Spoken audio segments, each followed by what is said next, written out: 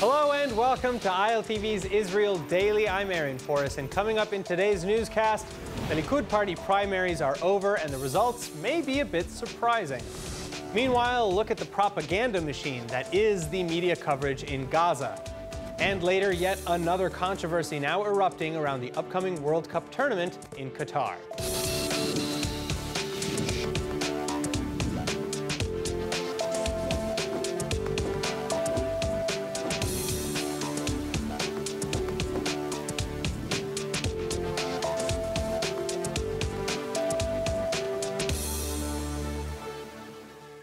Campaigns are over and the votes are locked in. The Likud party under Chairman Benjamin Netanyahu finishing up the count for its primaries ahead of national elections in November.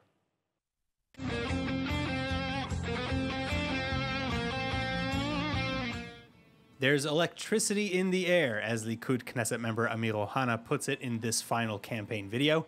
This as the Likud party, led by former Israeli Prime Minister Netanyahu, nearly finished with counting the 80,000 votes from its primaries. Likud is expecting to get some 35 seats in the next Knesset after November elections, and it looks like Netanyahu's loyalists, like MKs Ohana and Yariv Levin, are taking many of the top spots. Additionally, a number of first-time Knesset members making the top 30, as well as returning politician and former UN ambassador Dani Danon, who was left out of the previous government altogether. Then, aside from the slots set aside for the regionally elected Likud heads, Netanyahu directly appointing a number of seats, likely including Idit Silman and Amichai Shikli, who left former Prime Minister Naftali Bennett's Yamina faction. Netanyahu assuring voters that his appointments would help secure a national victory. כשאתם באים להצביע היום בפריימריז, יש לכם 3 טפסים. טופס אחד לרשימה הארצית, טופס שני למועמדי המחוז, וטופס שלישי הוא בעצם פתק.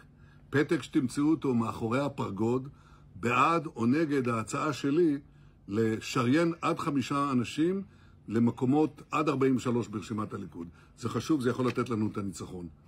Former Knesset Speaker and Likud number 2 Yuli Edelstein, on the other hand, is not doing so well, despite displaying confidence ahead of the count, even suggesting that his type of politics would actually reward Likud in November.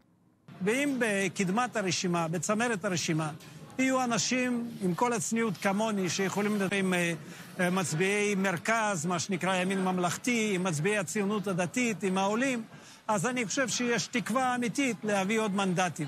Edelstein is seemingly being punished for having challenged Netanyahu's leadership in a previous vote, and he's now in 23rd place and falling on the list, with some suspecting that this means he may not make it into Knesset at all.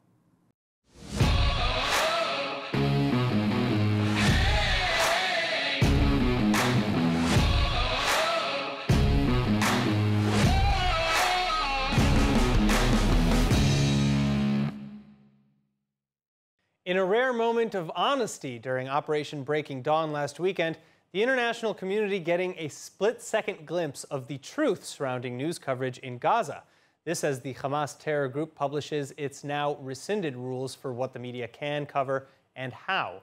Joining me to discuss is founder and director of Palestinian Media Watch, Itamar Marcus. Itamar, it is great to have you back with us. So journalists were given Palestinian sponsors, and all of them were pressured to, quote, demonstrate national spirit, defend the Palestinian narrative by ignoring Palestinian rocket misfires and military capabilities, and blame Israel for escalations. Is this at all new for Hamas? It's not new for Hamas, and it has been Palestinian Authority policy for the longest time as well. And in this particular case, it was so important for Hamas because one of the most important messages, I would word it differently, one of the most important demonizations that the Palestinian Authority does to the world about Israel is to say that we kill Palestinian children.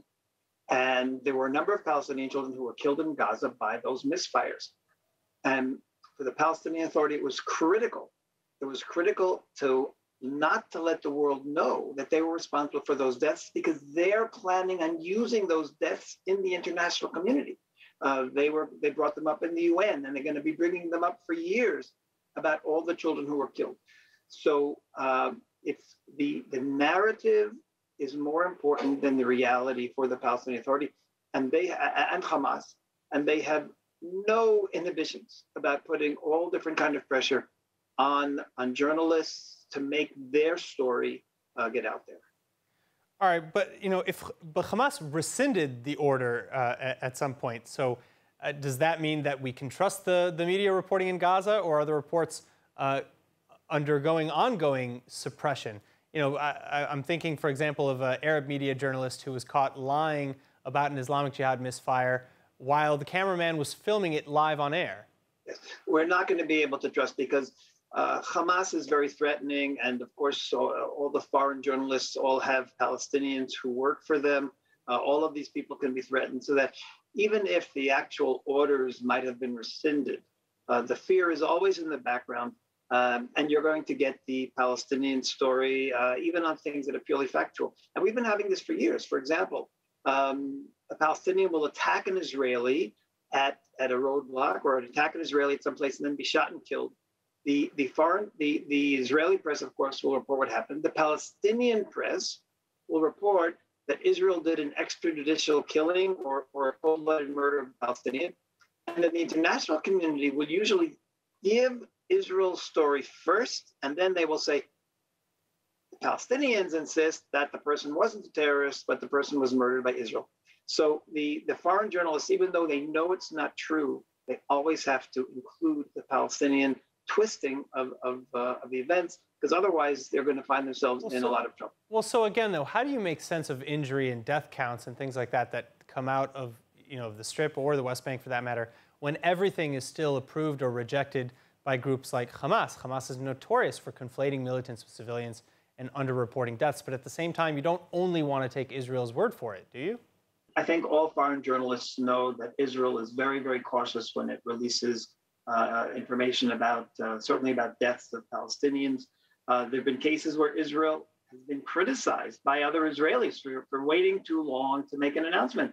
So, for example, the Palestinians will talk about Israel killing a civilian, and Israel will check the story, and 3 days later, Israel will say, we checked it, and it was actually a Palestinian, or it was something else. By then, the whole world has already accepted the Palestinian narrative. So the international community, if they want to be objective, they know that the Israeli army, the Israeli government is issuing information that is correct. So why do you think that is? Because again, this issue is apparent in Western media as well, in Western media coverage from Gaza and the West Bank as well. Look, we know that the international media very often, in so many conflicts, there has to be a David and there has to be a Goliath. Take a look at the Ukraine. The Ukrainians are clearly David fighting the Goliath, which is Russia. For many years, they've been very, very happy to paint the Palestinians as David fighting against Israel, the Goliath, even though that wasn't at all an accurate description of what was going on. They ignored Israeli terror. They looked at Palestinian terror against Israelis.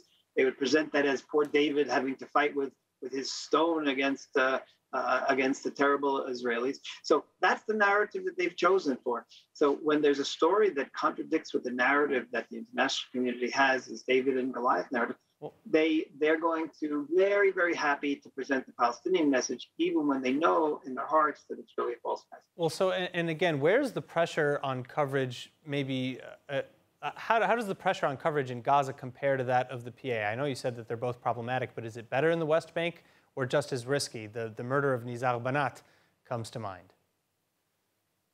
Yes. In the West Bank, there have been there have been dozens and dozens of arrests of Palestinians who criticize the Palestinian Authority. We haven't heard of arrests of foreign journalists, foreigners who are in the country who have been criticizing the Palestinian Authority, if they criticize. I would say even more of the criticism is coming from Palestinians themselves who are fed up with the Palestinian Authority. In fact, it's quite ironic that the international community is giving a lot more rope to the PA, in spite of the fact that their own people have given up on them, with 80% thinking they're corrupt and 80% wanting elections and wanting Abbas to resign. All right, Itamar Marcus, thank you so much for joining us again. Thank you. Just a little over 3 months left until the 2022 FIFA World Cup in Qatar. But Israeli fans are not really among the most excited as the games hit yet another bump in the road. ILTV's Kayla Eberlin reporting. The 2022 FIFA World Cup beginning November 20th in Qatar, the first Arab state to ever host the Games. And, thanks to months of talks with FIFA, then Foreign Minister Yair Lapid announced in June that Israeli fans will be allowed to travel to the competition in Doha. But on the official site to buy travel packages, run by an apparently Qatari company, Israelis got a reminder of where some Qatari attitudes still lie. Israel is not listed as a FIFA member state, and fans are instead directed to choose the occupied Palestinian territories. One Israeli fan telling the media, "This is a disgrace, and if Qatar was chosen to host the games, it must include all member states and allow fans from all over the world." Of course, this is hardly the only controversy surrounding the 22 World Cup tournament. In fact, several senior FIFA members are on record saying it was a blatant mistake to let Qatar host. Qatar was awarded hosting duties in 2010, but there are widespread allegations of bribery and corruption surrounding the decision, over which 2 members of FIFA's executive committee were suspended and several arrests were later made in ensuing investigations. Additionally, Qatar's summer heat forced the games from spring-summer to November, causing massive upset among the European League's normal schedules. Initially, Qatar even scheduled the opening ceremonies to precede their own first game against Ecuador, as opposed to the actual first match of the tournament. And all this to say nothing of the numerous other problems, including human rights issues that are raising concerns, the risk of imprisonment, or worse, for LGBT fans, for example, and allegations of systematic abuse of migrant workers and even slave laborers who are building the needed infrastructure. In other news, with food security an ever-present concern, food waste is an increasingly growing problem, particularly in the West. But a new and unique Israeli innovation may soon be the solution. Joining me to talk about it is CEO of Microbiome, Erez Danieli. Erez, it's great to have you with us. Thank you so much. Great to be here. Thank you very much. All right, so let's start with defining the problem. There are hundreds of millions of tons of fresh produce that are produced every year. 40% of it goes to landfill? Yes. According to the Food and Agriculture Organization of the United Nations, around 40% of that going to waste. You're speaking about hundreds of thousands of millions of tons, metric tons that going to waste annually. How does that translate into dollars and cents? Well, it's around $500 billion per annum. Half a trillion. 400 billion to 500 billion a year. Take into consideration that these numbers are only going to grow. The problem only going to be grow because in one hand you have population that keep on growing, and you're probably going to speak about 10 billion people globally in 2 decades from now, and global warming is not going to be going to disappear. So you have a shortage of land and water at the other end. And this is a problem that continue with us for a long period of time. So what are some of the biggest drivers for this waste? It's across the supply chain. So you have, when you are post-harvesting, you are taking the agricultural produce across the supply chain through processing plants and pack houses and then marine container to ship them all over the world. And across this supply chain, you have waste exactly like in your refrigerator. So in your refrigerator, probably you know every once in a while you can have your rotten apple or rotten pear. So multiply it by thousands of thousands, and you have the same across the supply chain worldwide. All right, so how does Microbiome intend to fix that? Like, what's the solution? What's the tech? I will try to simplify it. Fair, please. Okay? For me, especially. For me. Not for me. For me and for you. So now we are surrounding in this nice studio with thousands of different species of bacteria. Mm. And those bacteria are actually the numbers that scientists are familiar with are around 2 million. And you have those existing bacteria everywhere, and you have it within those processing warehouses as well. Most of them are beneficial bacteria, but some of them are harmful bacteria, and those are the ones who are creating all the problem and the microbial spoilage. What we are doing, we're actually changing the balance. We are using a green and very natural solution to change the balance within those storage places and cooling rooms. We have a mixture of strains of beneficial bacteria that with nutritions that we are using we can stable it for a long period of time. And when we are applying it in a storage room, we actually taking control of the entire cavity. So instead of having, let's say, 80% of pathogens within the room and 20% of good bacteria, we are changing it to 80 or 90% of our good bacteria. Okay, so you have this so-called good bacteria. Yes. That is essentially taking up all the nutrients and the resources Correct. of the negative bacteria. Correct.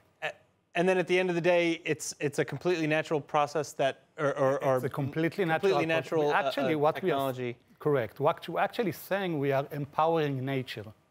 And it's healthy for consumers to eat it? Yes, yes, because and it keeps the food on the shelf longer. Correct. It keeps the food on the shelf life. It is reducing almost completely the waste and the microbial spoilage. And it's actually a very holistic approach, because what we are doing, we are not tackling only one kind of bacteria. Right. We are changing the entire, I would say, the entire microbiome of the cavity of the treated area. So we're actually good for colis, E. colis, and salmonella, and botrytis, and grey root, and any other bacteria that you don't know them and I don't know. Would you consider it probiotic, or is that doesn't really apply here? It's probiotic, but by the way, some of those bacteria, not exactly the same, are the ones that you are using in your Actimel, for example. You know, the Danone Actimel. Well, so where else can this be applied, though? Is this can this technology or this process be used in, say, the medical field? Yes, it can. So if you think about this holistic approach, we are taking control of the entire space, and we are, reducing the amount of pathogens. You can take it into hospitals, for example, and replacing the disinfection cleaning that they are using today. And this is one of the proof of concept that we're actually doing today with one of the leading hospitals in Israel. Or you can Is that what's next right now for microbiome, then? I hope so. I hope so. Also chicken coops and cow sheds. They have a lot of E. coli and salmonella issues as well. And if we can reduce it by using natural solution, it could be fantastic. I mean, it's an incredible solution. It's a very unique solution. It is. And I understand that it is one of the trending accredited investments on Investination. So if people, it's a crowdfunding platform, so people at home who want to get in on this, that is where you want to find it on Investination. Search microbiome. Erez, thank you so much for telling us about this. This is amazing. Thank you very much for your time. Now, shopping in Israel is about to get a whole lot easier and, more importantly, cheaper. This as e-commerce giant AliExpress announces its latest plans for expansion. Chinese retail monolith AliExpress is officially setting up delivery warehouses in Israel. The decision announced on Wednesday, and the depots set to officially open at the end of August. Additionally, to celebrate, a huge number of Hebrew-listed goods on the website are currently heavily marked off. Israel has long considered itself an island in the Middle East, as Israeli consumers have largely had to import their goods. And with online shopping, this has only become more true. In fact, despite its tiny size, Israel is the world's 36th largest market for e-commerce, with a revenue of over $6 billion US in 2021 and an average of over 2 online purchases per second. But Israelis still suffer notoriously long waits for their products, which can often take over a month to arrive. And that's what makes this such huge news. With local AliExpress distribution centers in Israel, the popular retailer can reduce the cost to consumers and shorten delivery times to just 3 to 7 days.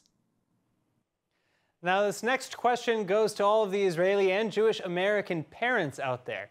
Are you satisfied with your kids' Jewish education? Because it would seem that you're not, judging by how many Jewish American children are left out of private schools.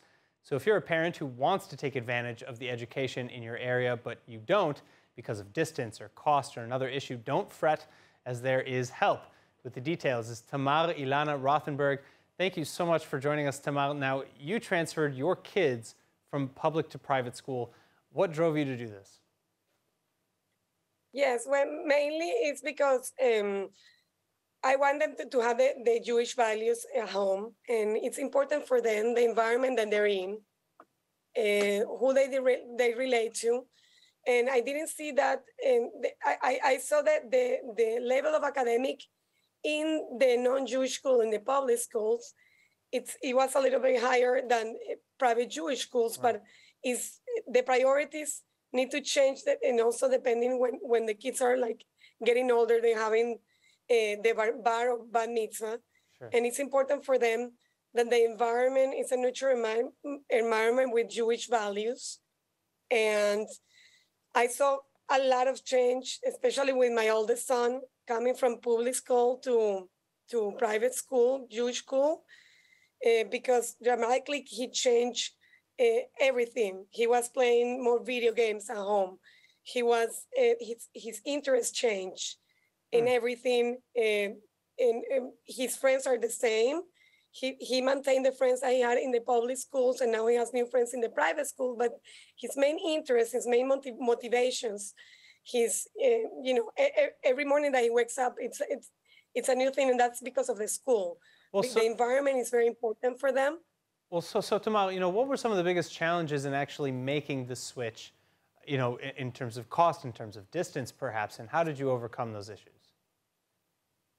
Yes, mainly, and the main point with the private Jewish schools are the cost, the high tuition cost. Right. And in this particular school, they help us with scholarships, not only state scholarships in Florida, also they help you with local scholarships that are funded by local donors from the school, and also from a lot of places in Florida that they provide help. So the administration in the Jewish Academy, they focused on provide you the necessary help to help you to not pay a penny if you go to Jewish private schools. And again, maybe going back to your kids, how did they feel about this move? Because I know that you wanted to instill this appreciation for Jewish values and heritage, but are they happy with this? What are some of maybe the differences socially, educationally that they underwent? But at the beginning, they were a little bit like nervous doing this change, of course. But now they say that they don't want to go back. They want to stay. Really? They want to receive Jewish education, even if they're still little, and they're still growing. But they see the values that, of course, we have it at home. We have a very neutral home that care about Israel, and we're very Zionist. But they see that portrait, and they say, "I don't know how we were not in private schools before, and this is what we want. This is what we're looking forward to. We want a private Jewish education because our values are there."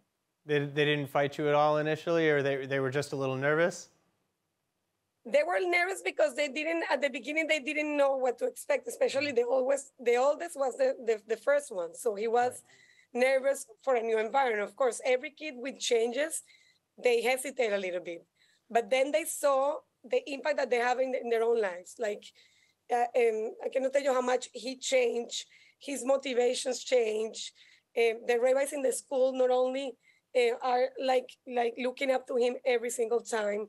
This is a very more nurture environment, not only the Jewish values, the people are more centered into today's value. And with the chaotic things that are going outside, they felt loved. Well, if you at home, anybody want to take part and check eligibility for free Jewish scholarship in the United States for your kids, scan the code on the screen that is playing now, or click on the link before if you're watching this on social media. Tamar, thank you so much for joining. Thank you. Now let's take a look at the weather forecast. The forecast is calling for clear skies tonight with lows averaging around 21 degrees Celsius or 69 Fahrenheit. Then tomorrow you're seeing more of the same with clear and sunny skies around the country, top temperatures of 34 Celsius or 94 degrees Fahrenheit. And on Saturday, the hot weather persisting with temperatures ranging from the mid to high 30s in Celsius. And that's all for today's news. For more updates from Israel and around the world, check out our website, ILTV.tv. You can also subscribe to our newsletter and join us on our streaming platform at ILTV+. And you can catch that across all of your devices. I'm Aaron Porras. Be well. Thank you so much for watching and have a great weekend.